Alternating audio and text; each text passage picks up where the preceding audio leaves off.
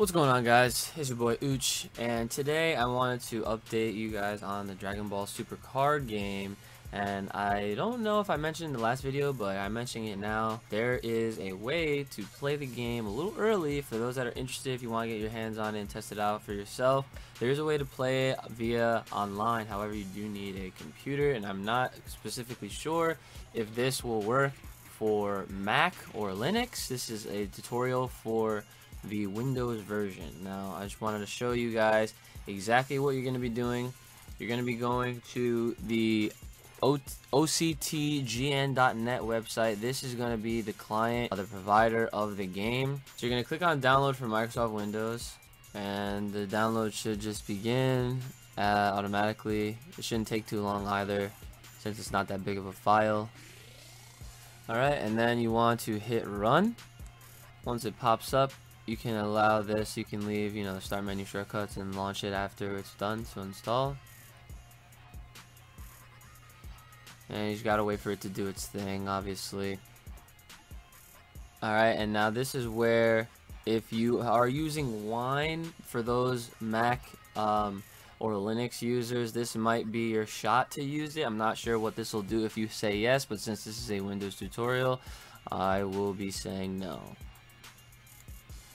Alright, and then once that happens, then your octagon, I would like to call it, since I'm pretty sure that's what it is, will open, and obviously allow access, so that way it'll actually open without any issues. And then agree by saying yes, and then here it is. Also, you can close this afterwards.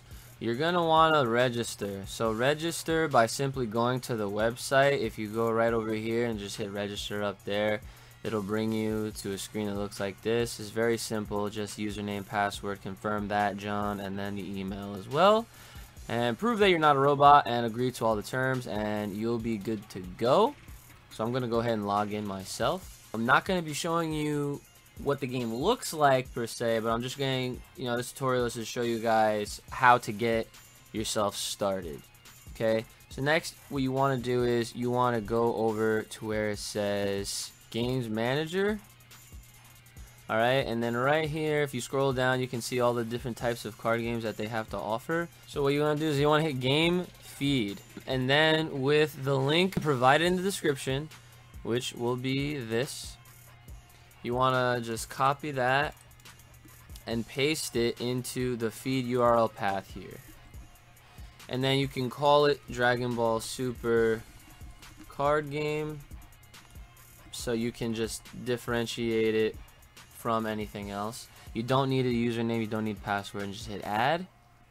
And then what it's going to do is it's going to pull the actual game from the link.